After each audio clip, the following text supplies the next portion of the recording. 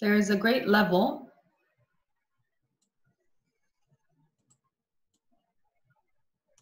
of curiosity for your mystery. We envy the possibility to not know.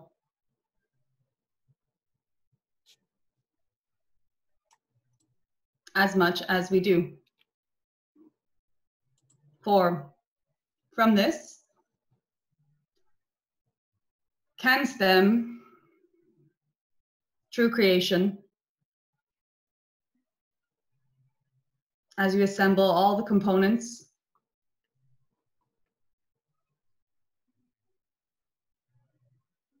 weave the dots together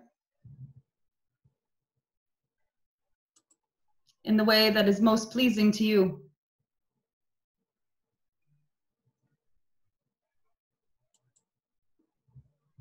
From our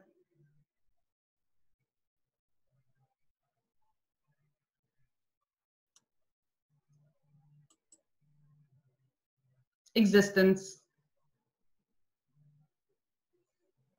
this is no longer possible as we see all the configurations simultaneously, and so are not surprised by our own novelty as we choose.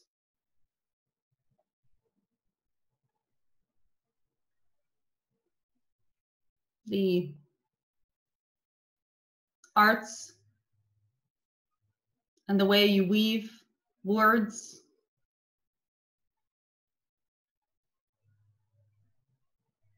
and the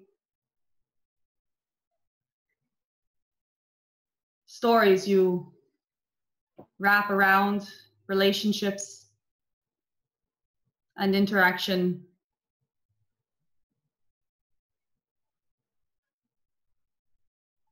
are far more creative than we are capable of. For to you, they are new.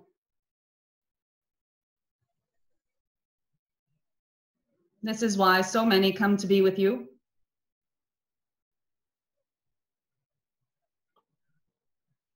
For although we see each of you as us and all of your infinite possibilities,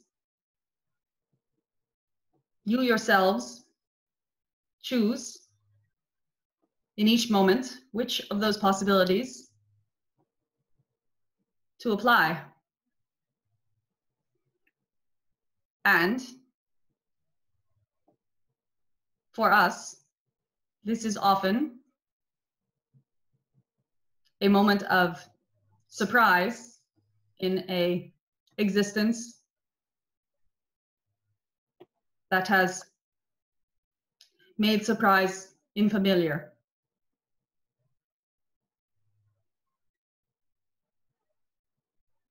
We thank you, as you are the best show on TV, so to speak.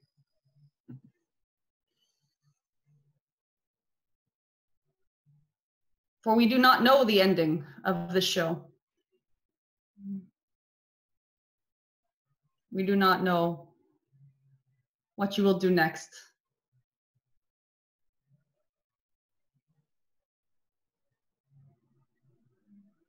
Good evening.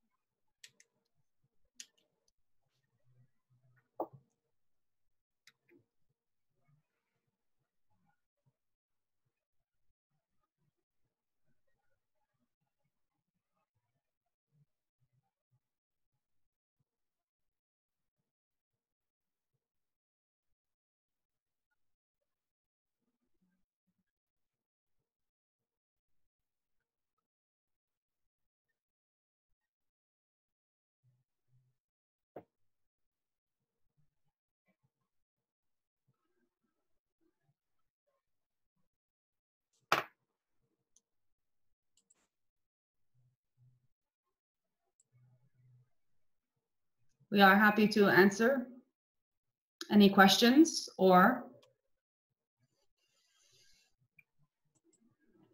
interact with you in any way you would like.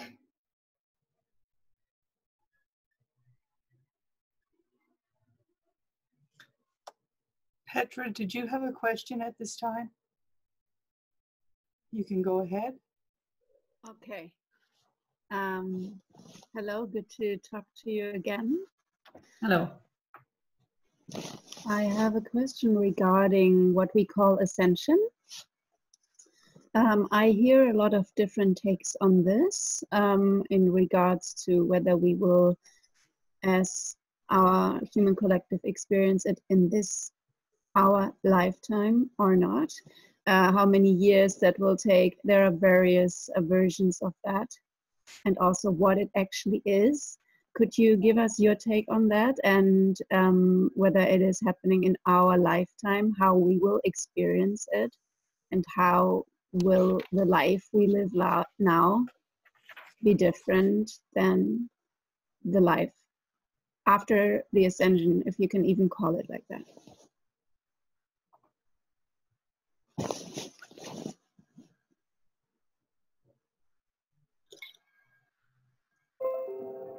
While a collective does exist,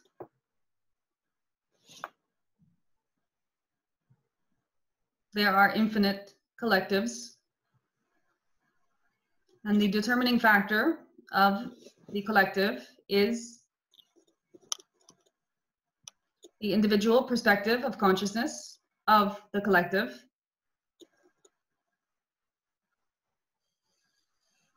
To phrase this differently,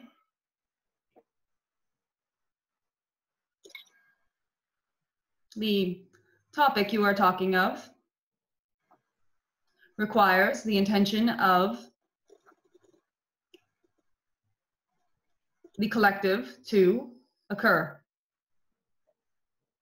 It is something that will be seen or experienced or perceived on a global level, and so would require the participation of the free will of the majority of the beings on that planet. However,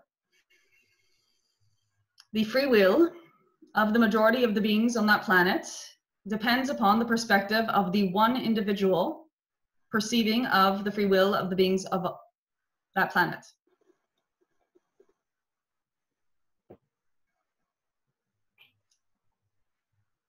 What this means is that the individual has power to choose what the free will of the other beings on the planet would be. And we know that this does not seem to make sense, because if they had true free will, then the individual could not choose their free will for them. However, each individual portion of consciousness exists in its own seed, so to speak, where it has a reflection of all there is within its own bubble or seed, a transparent seed with a nucleus, a cell, and none of these cells actually interact. However, in each cell, there is actual interaction with each of the other elements of the whole. And so it is up to each cell to decide how they would like to see the whole interacting with them. This is why each individual is so powerful.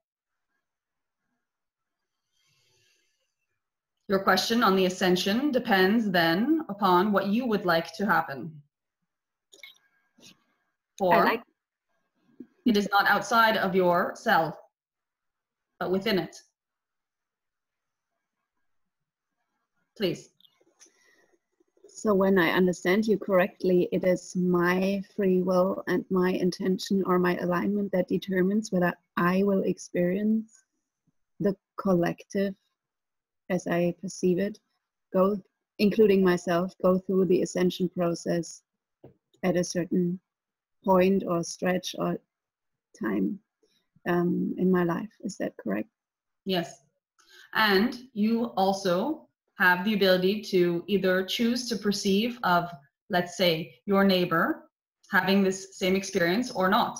Perhaps you choose to perceive of your neighbor as not having reached some sort of criteria to ascend at this moment, and you will watch them from your laser beam heading up to the heavens. You can choose for everyone to ascend simultaneously. You can choose for some to not ascend. You can choose for this not to be your reality at all. There is no absolute reality except the one reality, which is that there is no absolute reality.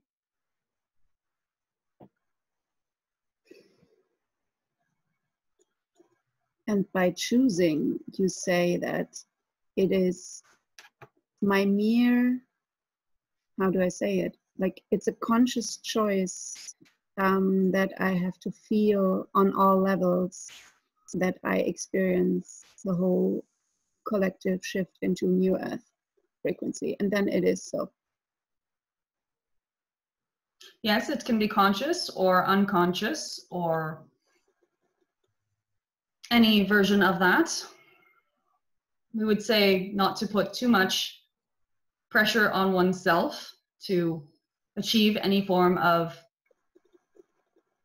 specific belief upon this or any topic. However,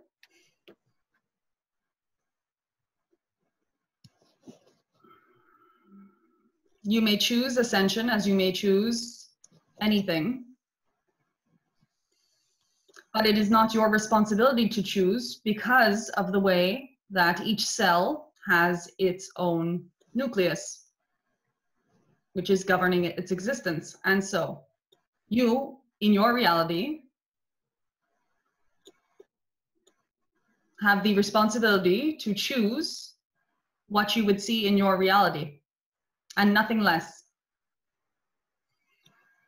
However, your reality does not affect the actual reality of the other beings because there are infinite parallel realities.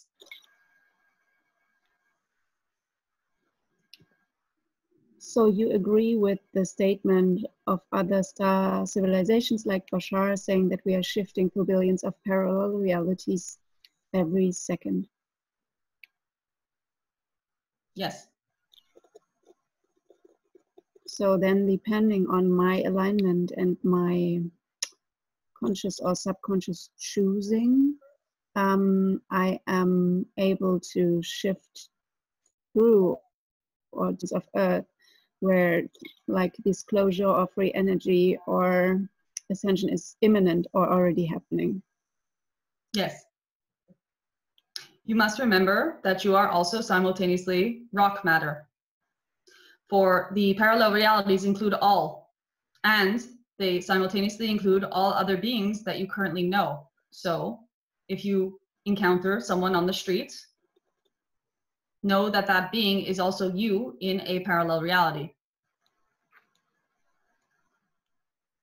Every animal is you in a parallel reality. Every hair on every animal is you in a parallel reality. And so it is infinitely possible that infinite things could happen. You, as bacteria, are presently finding a new host. And this could be equated to an ascension process from the perspective of bacteria. You, as a deer, are being eaten by a lion.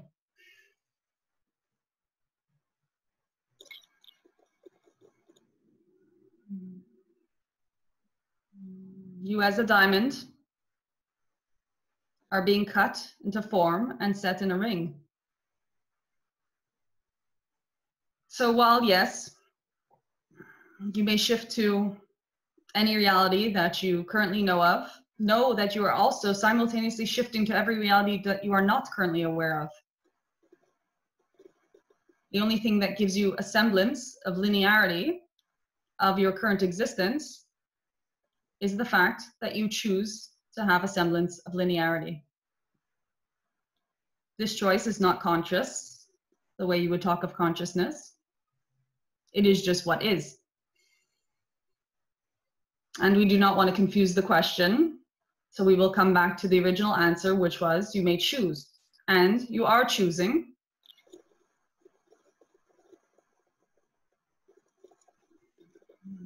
And there shall be celebration for what you want is what is happening in your timeline from what we see of what you have chosen. Yes, I totally agree with the celebration, and I thank you very much. Thank you.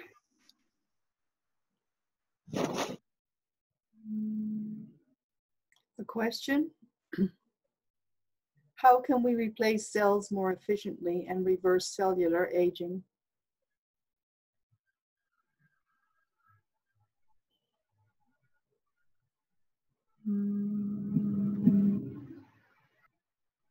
There's much to learn from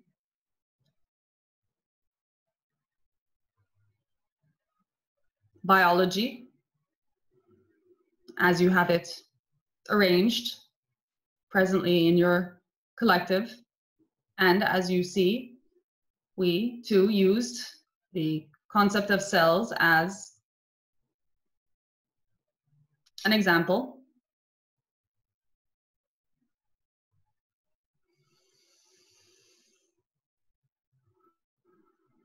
The body is not one thing, but a community.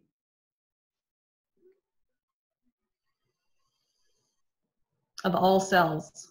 And these cells have their function of reproducing themselves, healing, dying, and cooperating with all other cells so that you can function in the physical world, which is also all cells.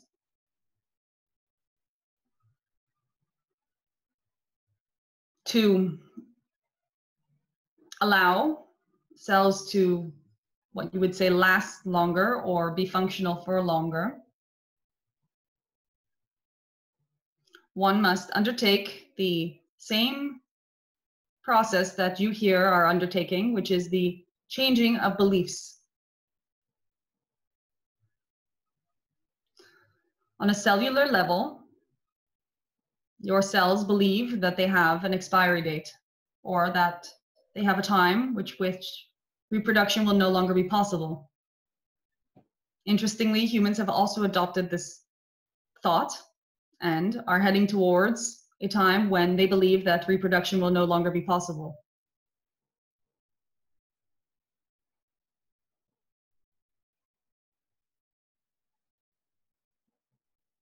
Reproduction is infinitely possible.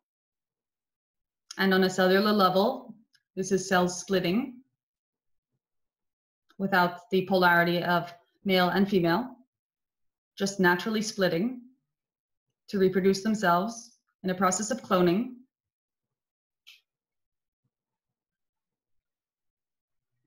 And since you cannot take your cells and poke at them directly, put them into classrooms and teach them that they are immortal,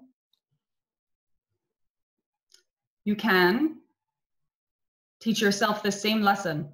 For what is learnt on the macro is learnt on the micro. And if you were to understand that you truly are immortal,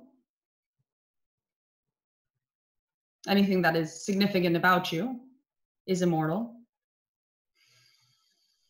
then your cells would naturally begin to understand this as well.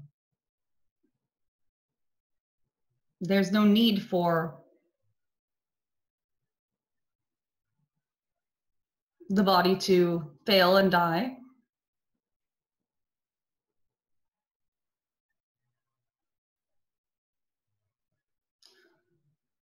And still, the other half of this question speaks to a remaining fear that one is attached in some way to the cells on a physical level. For if one was not, why would it be necessary to maintain their longevity? The natural process of trees shedding their leaves is not mourned by the tree. And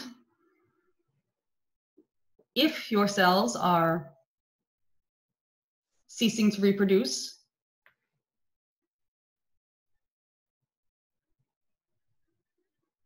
it may be because there is something more interesting to come when that process is through. So the question itself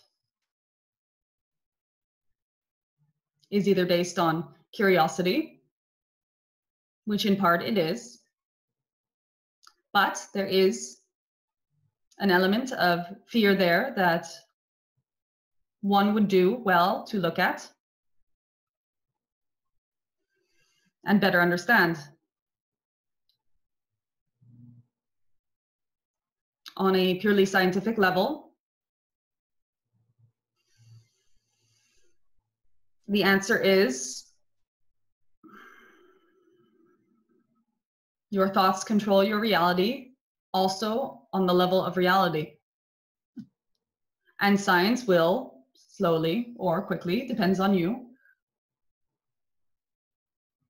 announce their discoveries in this direction. And their discoveries will be permission slips for many of you to live much longer than you do currently, much more well than you do currently,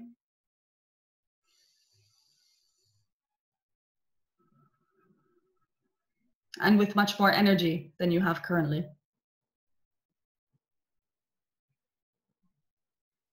We will leave it at that for now. Thank you. Thank you.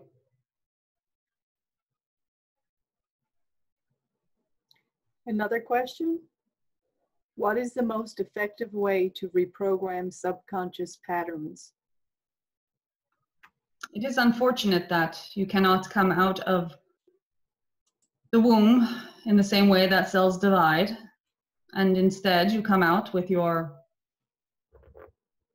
bodies being so very vulnerable and dependent. In part, this is so that you can develop the connections that humans and many other species have with community and family, group. You are a social being.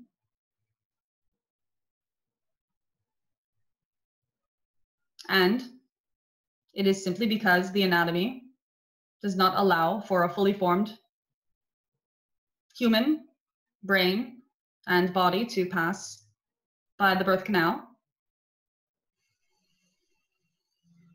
And so this small version does not have all the connections to cognitive thought immediately, and yet they have many connections that are broken as infancy and childhood develops to our realms and other realms, to memory.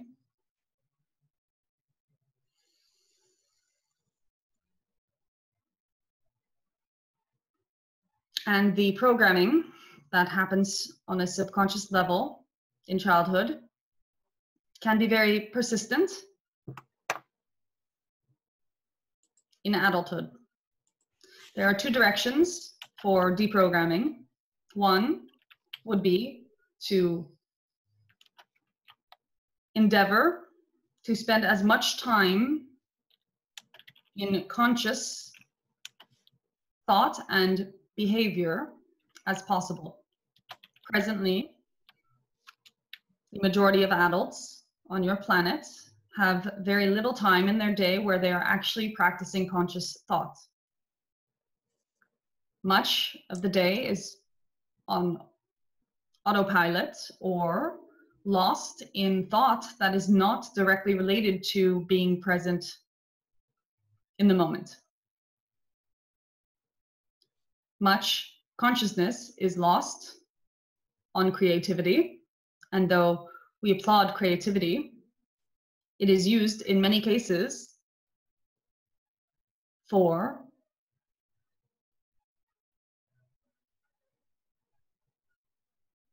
means that do not serve you, such as worry,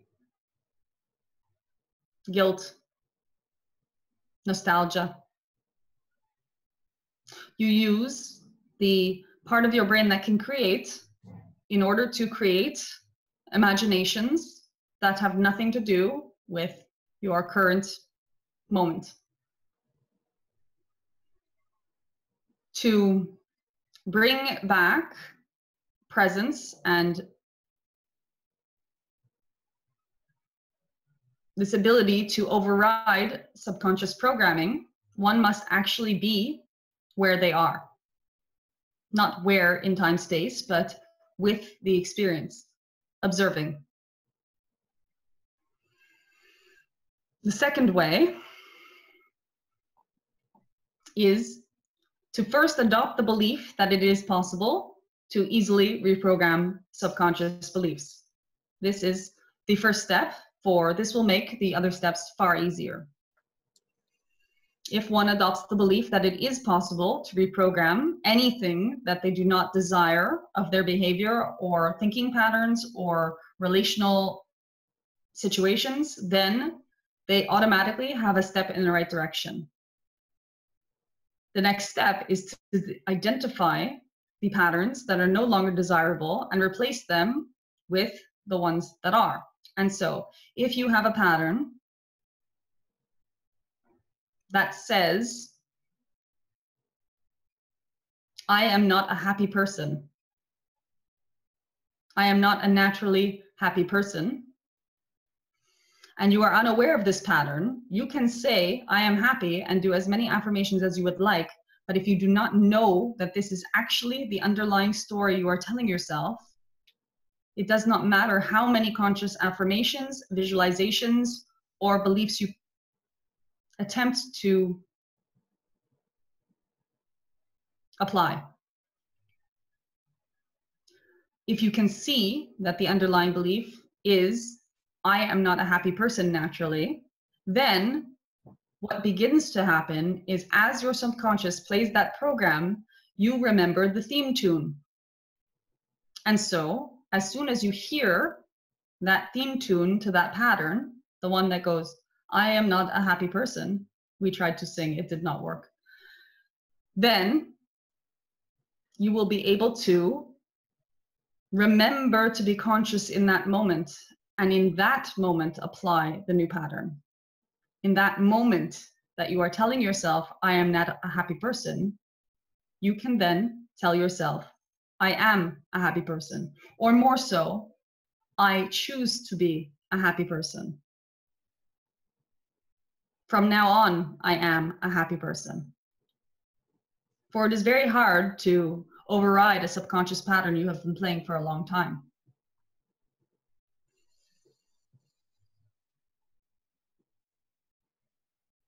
You can dig for these patterns, but they will present themselves in your day-to-day experience. You will know you are running a pattern when anything feels difficult, when anything feels bad, because your feelings are talking to you and telling you what is not actually true. And so if it is not true, it is a pattern that is not serving you.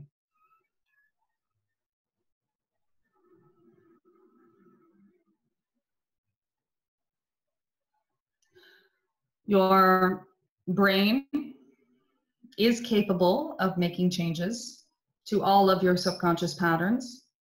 And so optimizing your brain function will also aid in this endeavor. This includes discovering, researching the food that is helping your brain to function, and consuming more of those foods, staying hydrated,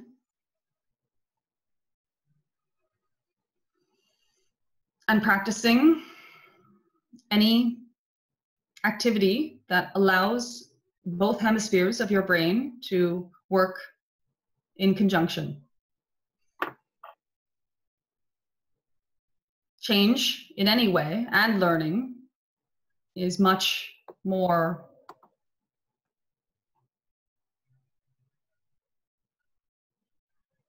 facilitated in this manner.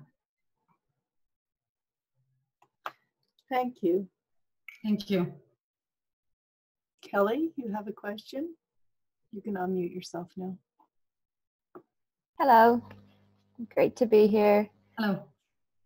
So my question is, could you speak about the creation process through when we have a download of an idea through when it becomes realized into reality? So about that process.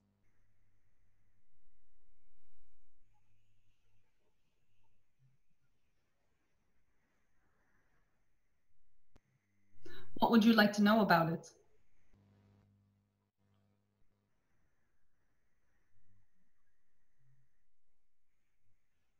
There are many directions to take this question in.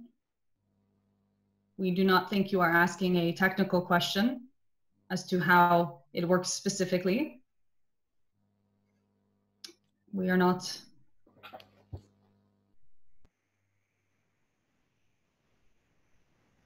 wanting to impose a direction on the question. And so if you could elaborate on what you are trying to understand, we would be glad. Okay. So when we have a download, something that feels really alive and really potent, and it feels like to me that you're not meant to force it or make it happen. And I'm not sure if they are different downloads, different. Are they anything in themselves, or are they just previews of things that could be? And my question is there anything that we're meant to do with them? Okay.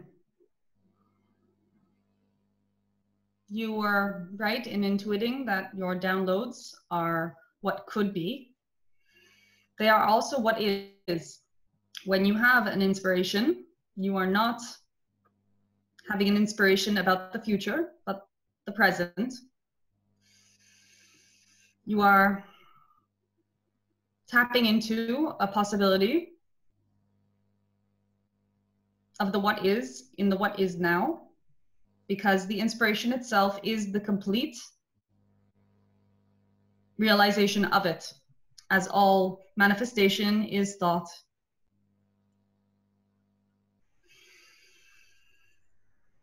So you can begin to think of your inspirations as doors that are opening with invitations for you to pass through the door. And every invitation will lead you to another room.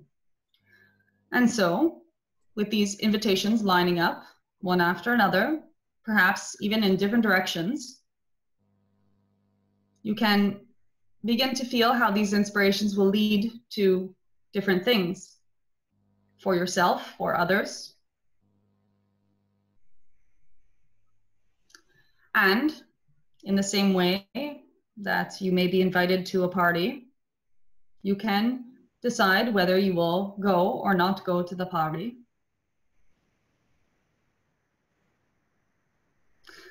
And chances are No one will miss you at the party, but if the party seems like a fun place for you to go, then it makes sense for you to go. There is nothing you should do in all of creation. Creation does not ask anything of you. It does not put obligations upon you. It does not think you are better or worse for having taken an invitation or not taken an invitation. There is no level of merit in all of creation. But the invitations are there for you to be able to play the game of deciding.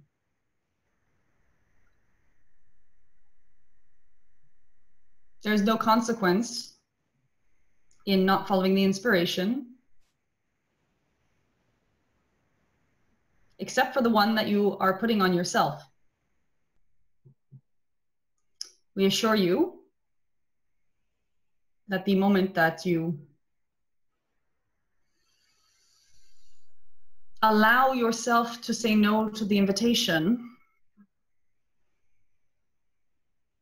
you will be invited to nicer parties.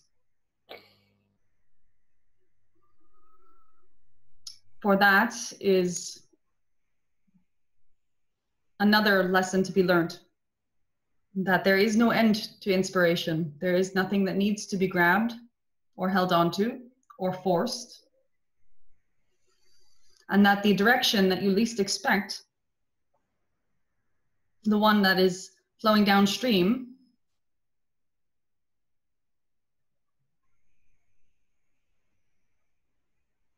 is often the most delightful way to go. Many of you in this group, if not all of you, are in touch with so many invitations. And the belief that something needs to be done.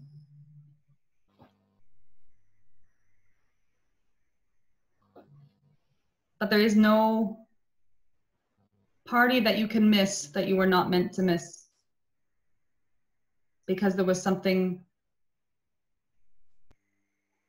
even more wonderful waiting for you. And the fear that you may have about not grabbing hold of these invitations and not acting upon them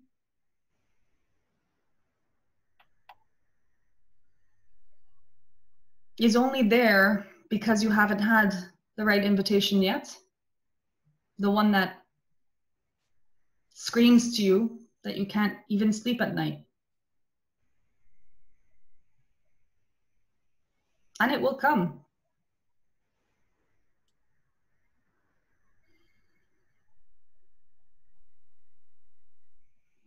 You will get so many more invitations.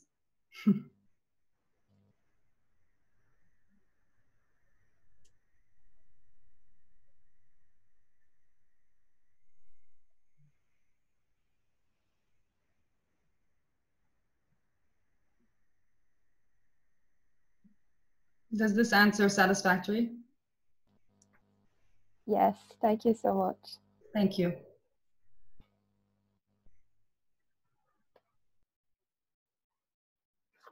Another question, how can one master new skills as quickly as possible?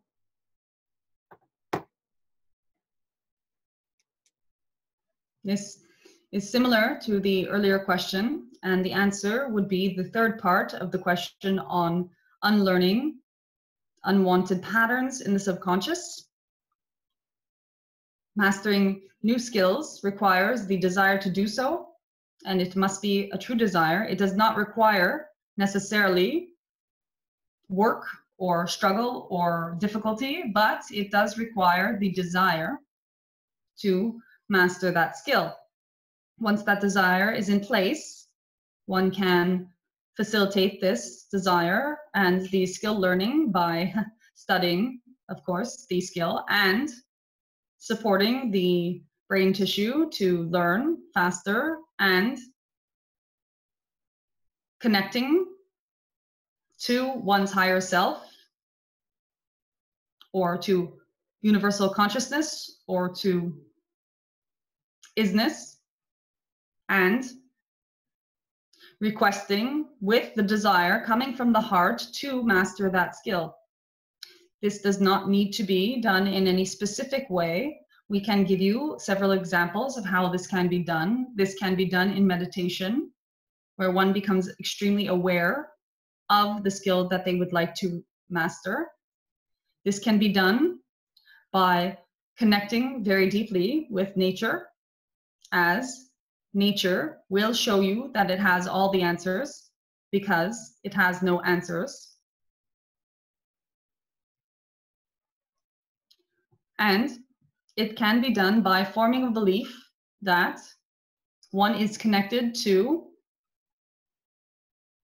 all other consciousness. And so if there is one being on the planet that has mastered a skill, one can tap into the consciousness of that being and simply adopt the skill as well. None of these are harder than the other. The perhaps most difficult part of this is to believe that it is possible. For you have been taught that it is not.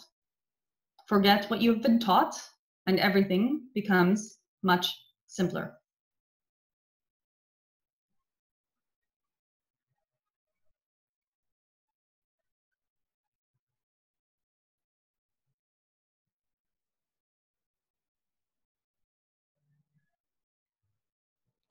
Thank you. Are there any further questions?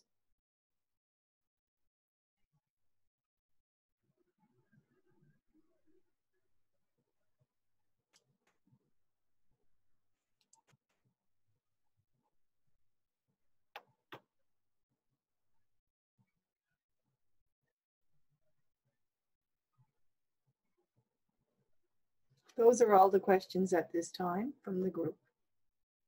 Wonderful. We would like to thank you for participating and joining us this evening. We are excited about the future development of our relationship with you. And we would like to leave you with the knowing that you are seen, you are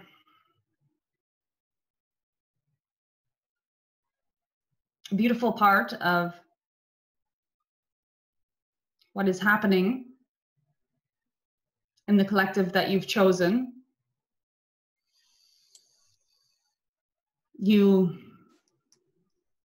may not know why you chose to come to this experience, and at times you may even regret having made that choice, because in your confusion you do not see the purity of it.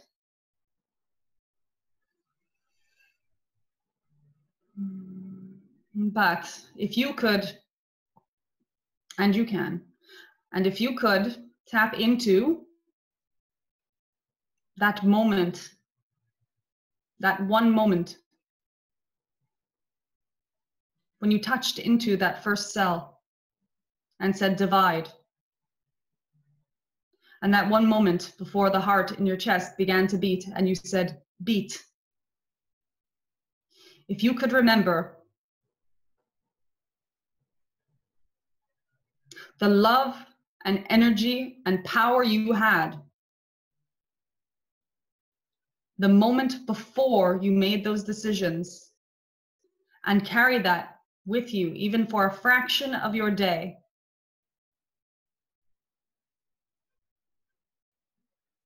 your questions would immediately be erased. Your fears would become laughable, and your pain would turn into what it truly is, which is the immense love that you came here with. You are beautiful and powerful, and we are in awe. Thank you.